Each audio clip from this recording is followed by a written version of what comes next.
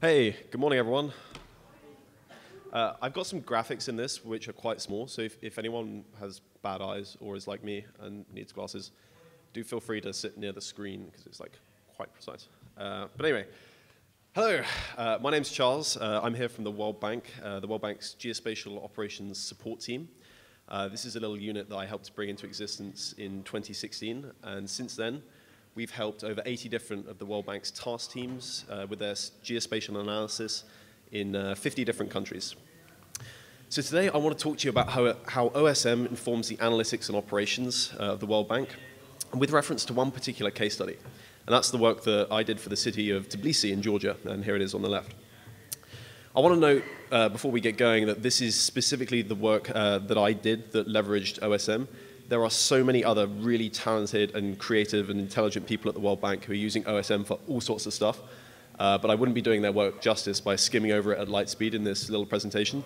So don't see this as everything that the World Bank is doing. This is just one little microcosm. But first, let me take a moment to reflect on why a development organization like the World Bank might be interested in the quality of a city's green spaces. Access to high-quality green space is important for three main reasons: environmental, social, and economic. On the environmental side, studies have shown that green areas can reduce air particulate pollutant concentrations. They encourage really positive green behaviors like walking or cycling to work instead of taking the car. They have a cooling effect on the surrounding urban area, which is great in like very, very hot cities.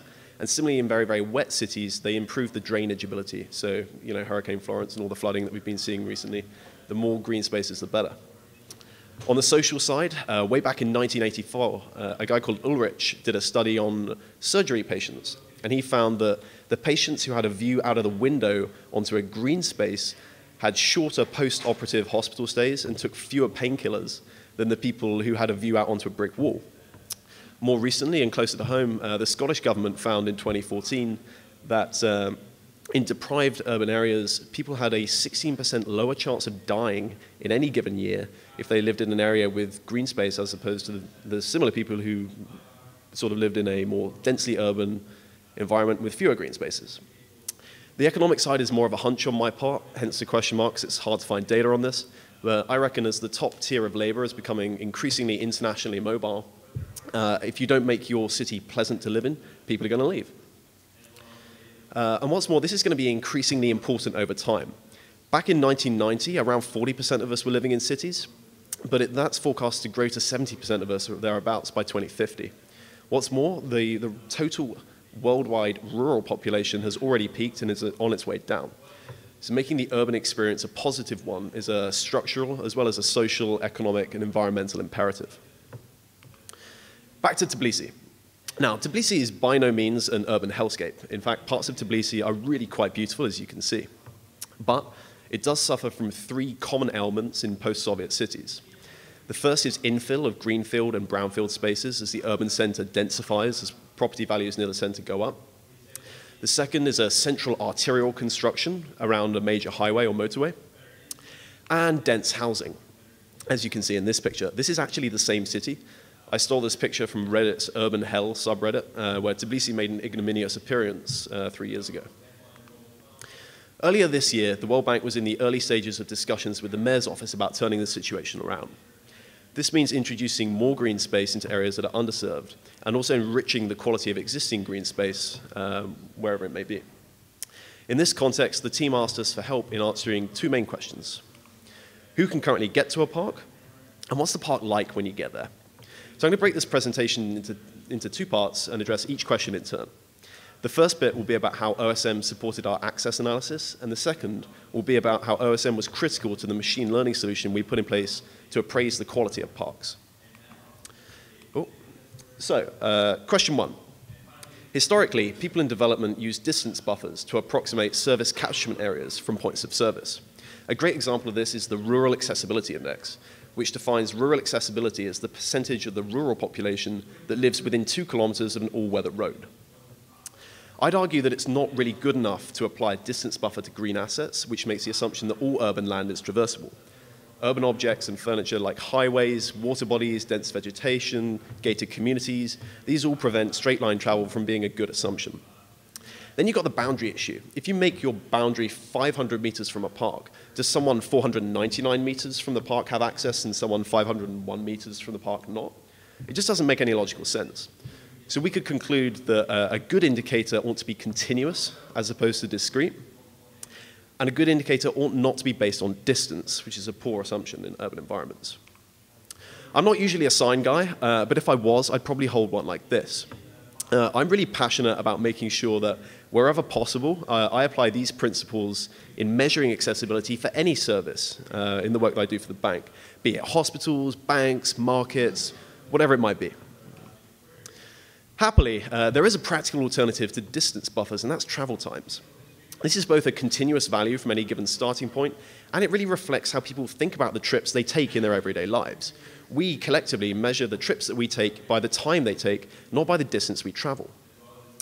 So we want to measure people's accessibility to parks on this basis.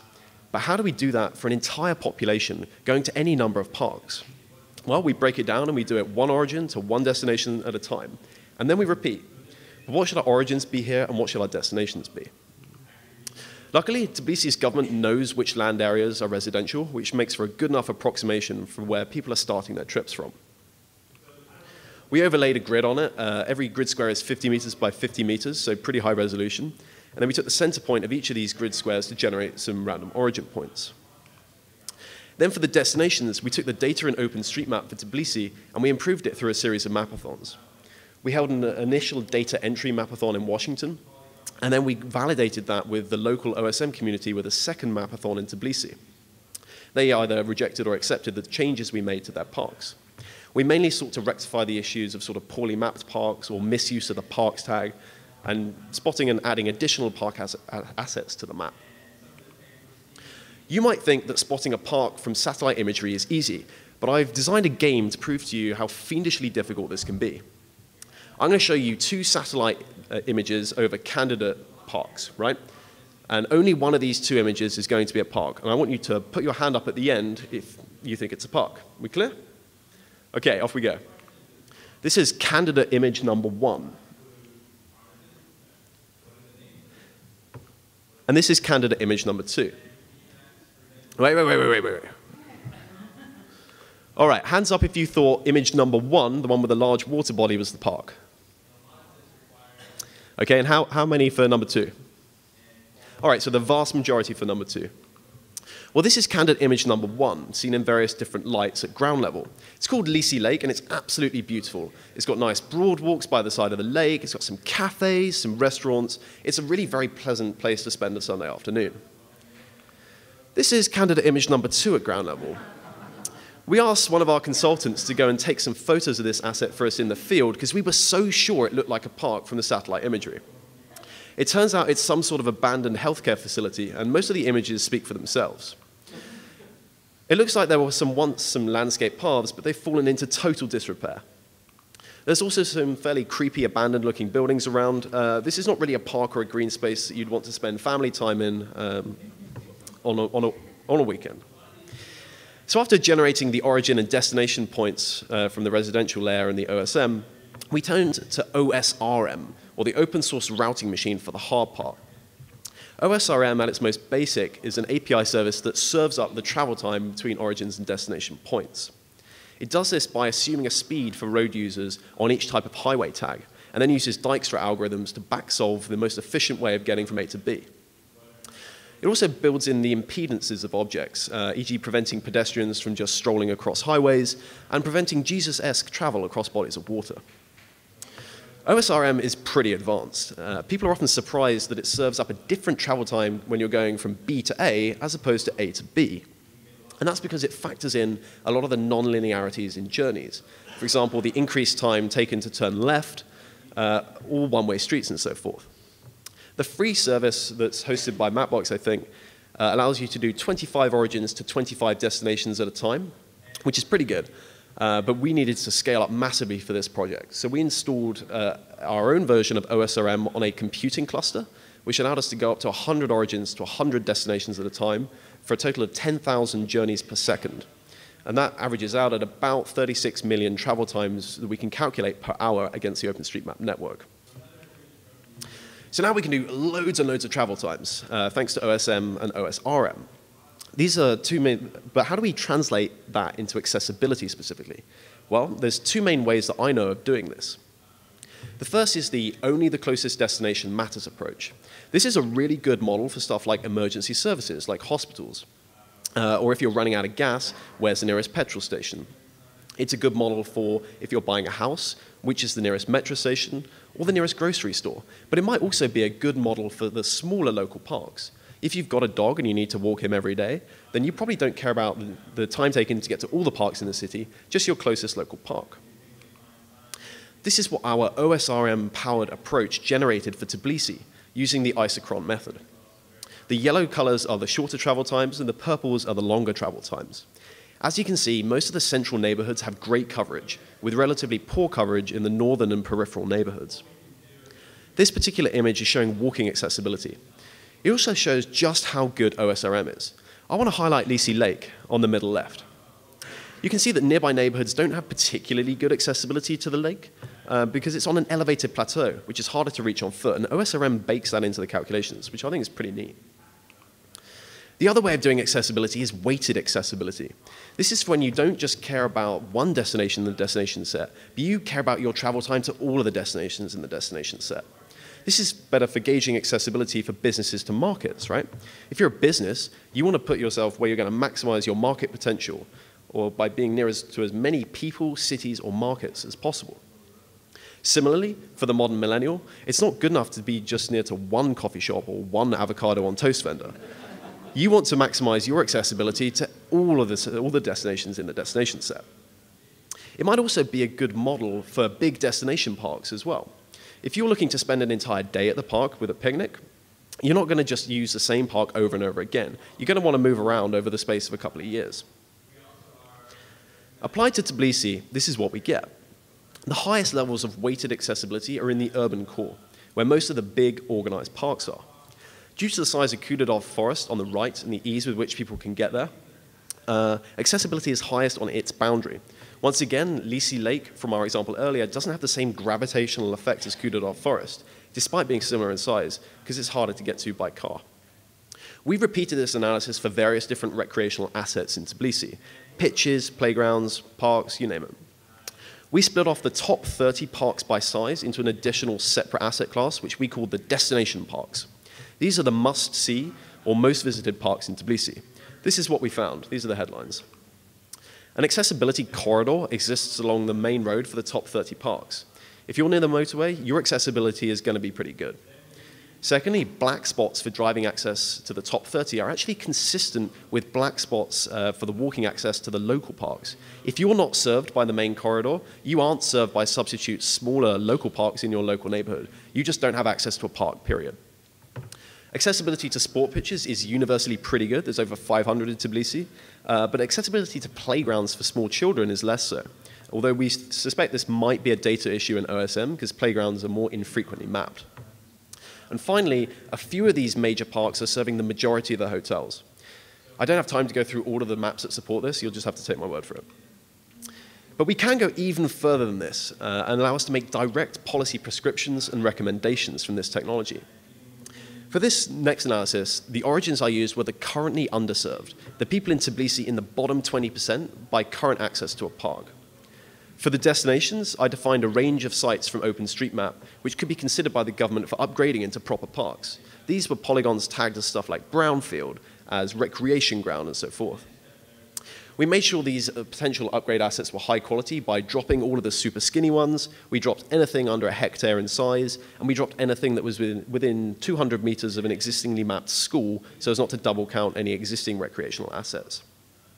These became the destinations in a new accessibility analysis. And this is what that looks like. So this is a pretty difficult map to interpret, so I'm going to just walk you guys through it. The green is the current park assets. The purple blobs are the people who are the currently worst served in the community. The yellow ones are all the sites we considered for potential upgrade. And the blue ones are the top 20 that maximize the potential improvement in terms of travel time to a park. Now, there's a lot wrong with this approach, but it's a great starting point for future investigation and in-person site evaluation. As the satellite imagery example just showed, you can't do all of this, this kind of geospatial mapping without any local context, right? But it is a good place to start from. Happily, Tbilisi's latest master plan includes proposals for 4 new parks, including 2 new parks on spots that are identified on the previous slide in those blue areas. But it's great to see that this kind of analysis is consistent with the way that the government is thinking about where they want to put their new parks. So on to question 2. I'll keep this much briefer than part 1, if only because I'm less responsible for it, but it's no less interesting. We worked with Global Green City Watch to deploy their codebase for our project in Tbilisi. As their website splash says, Global Green City Watch won Digital Globe's GBDX for Sustainability Challenge. This competition made available digital globe imagery for teams to develop products specifically focusing on the topic of sustainability. And these guys won it. I thought their platform and code was so innovative and replicable that I reached out to them and invited them to start working with me on this Tbilisi project. In particular, I want to pause and thank Chris Van Dyman, Nadine Gall, and Jim Groot, who've all been incredibly helpful in making this deployable within the World Bank, and also for helping me to explain the value of their work on their behalf. Now, the Global Green City Watch Code Stack does a lot of stuff, but in brief, it tries to grade parks on a 1 to 5 scale on a range of indicators that can be bucketed into 2 brackets, ecological and social. The indicators selected are those that say the most about the park, but are also easy to measure from space. Some of these are calculated straight from the image or the OpenStreetMap themselves, whilst others require the training and deployment of a machine learning classifier to interpret the land cover types of the park. They built and trained such a model from the polygons in OpenStreetMap. One thing that I found super interesting about their methodology was that the team made extensive use of signals beyond the human visual range. As you can see, the spectrum of light that is visible to humans is actually pretty narrow. It's between 400 and 700 nanometers. But the Digital Globe WorldView 2 and WorldView 3 satellites are actually taking in a lot more than that. These are the various different bands of the WorldView 2 sensor. As you can see, the red edge and the infrared signals are beyond the visual human range to humans. This is super fantastically useful because it allows the machine learning classifier to look at a park in a way that we can't and to infer signal from it. For example, water has a very, very distinct spectral signature in the infrared band. We can use this extra information to pick out things in the image that we care about. This is the NDVI classification, which picks out the trees and grass in one image over Tbilisi. We compared polygons tagged in OSM as forest, grass, building, and water to the corresponding Digital Globe satellite imagery over those assets. In this way, we trained a model to classify into 4 classes: grass, trees, impermeable, and water, every pixel in a candidate image. One point to note is that it was important to be incredibly discriminating in this training process. I picked out this stadium on the left because it was tagged as a normal building in OpenStreetMap, but we wouldn't want to associate the NDVI values of the grass in the middle of the stadium with the building class, which would mess up the ability of the machine learning classifier to infer a signal. We'd actually want to build our building class much more of buildings like that on the right, which is just solid all the way through. Similarly, this picture of a forest would have to be chucked out because it's got a building in it, and this mask of a water area would have to be chucked out because it's got an island in it, which isn't cut out. I think I ended up going through 50 candidate images for every single class and only choosing 3 or 4 examples for each. But I could afford to do that because the information density in these satellite images is so dense. Now onto the machine learning results. Looking at the 8 bands of the sensor, plus 5 synthetic bands that we calculated, NDVI, an iron index, 2 building indices, and a water index, the machine learning model created this mask for water, and it created this one for buildings, and it did this one for grass and trees. We then applied this to just the parks in Tbilisi. This is Reich Park on the right in downtown Tbilisi. On the right-hand image, red is any impermeable surface, orange is water, blue is grass, and green is trees. As you can see, the classifier has done a fantastic job of splitting out the paths from the grass. It also does a fairly good job of demarking the water bodies. The leftmost edge of the park is actually water because it fronts onto the River Vir, and there's a fountain that's picked out pretty well in the middle of the image as well. We can tell a lot from this. For example, it becomes immediately obvious that a lot of this park is paved. Moving to the hippodrome, here you can see again that the algorithm has done a fantastic job of differentiating between impermeable surfaces, such as the building in the bottom left and the road around the hippodrome. But what's incredibly clever is that it doesn't register the paths in the middle of the hippodrome as paths at all, as impermeable surfaces, sorry. This is because these are dirt paths, and that's largely the beyond the human visual range stuff coming into play again. There are a couple of places where this classifier is still weak. For example, it hasn't fully appreciated the difference between grass and trees, and we're getting some false positives for water. But on the whole, I'm pretty sure I can live with it. So in terms of policy recommendations, we plotted out the NDVI for the top 30 parks and found a relatively wide disparity in the greenness of parks in Tbilisi, with some clear candidates for additional greening, like Reich Park that I just showed you. One of the other indicators we plotted out was social amenity score. This is the degree to which the park has facilities which people find useful, like benches and restrooms, playgrounds, pitches, that sort of thing. We found very few parks in Tbilisi had an excellent score on this, with big ones like Kudadov Forest in the middle there with basically 0 social amenities. So this is a clear recommendation to the government in how they can improve the quality of the park experience for their people. Finally, we looked at the stormwater capture potential of each park, or the ratio of grey to green surfaces. Most parks scored very highly, especially around the edge, but generally speaking, those in the center had lower drainage scores. This suggests that if the city is worried about flooding, they ought to consider doing some additional greening on those parks. All right, that's the end. Thank you very much for paying attention, and I'd like to just do 5 quick thank yous. Thank you to the OSM community, without whom this analysis would definitely not have been possible.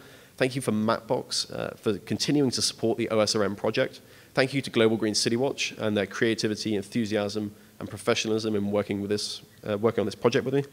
Thanks to Teach OSM and Stephen Johnson for trusting me with admin privileges on the Teach OSM Tasking Manager. And thanks to Digital Globe for throwing up the GBDX for Sustainability Challenge. I'd welcome any questions you might have. Thanks.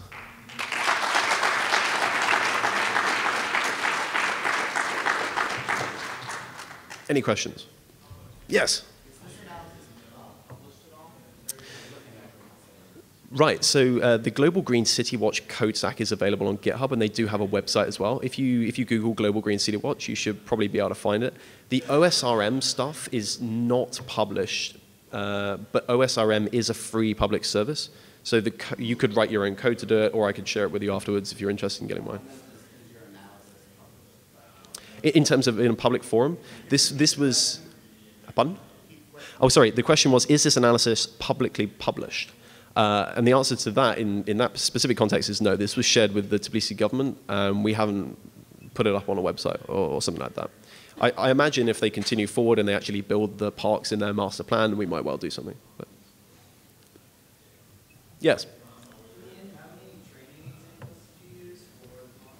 Right, so I went through about 250, but I kept about 15.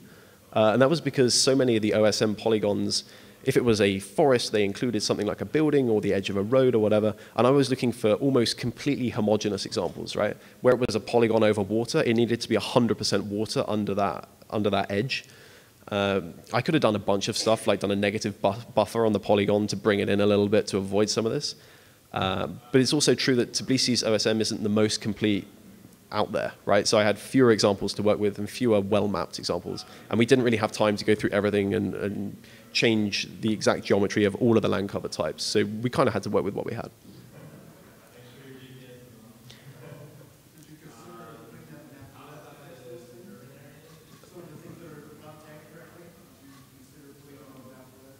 Right, so we corrected all of the park assets through various different mapathons, not only in DC, but with Tbilisi as well. And there are a bunch of assets. I pretty much did it myself as I was going along. Like I'd run the analysis, and then I would spot that polygon was off, and whilst it was cooking, I'd basically log on to OpenStreetMap in JOSM and just mess around with the edges. So there was a personal effort, but not a very structured effort. Any others? Hey. You said that the Tbilisi government chose 4 sites for the new parks, and only 2 of them were coincident with the research.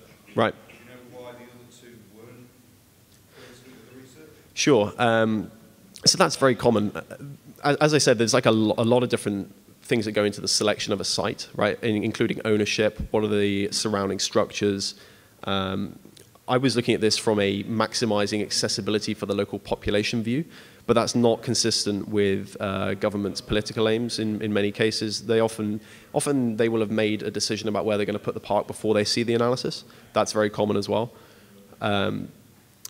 I looked at it as reassuring that two spots were in the areas that I identified which would most maximize accessibility. But there's definitely not a one-to-one correlation with we've done this research, and now you should therefore follow through on it.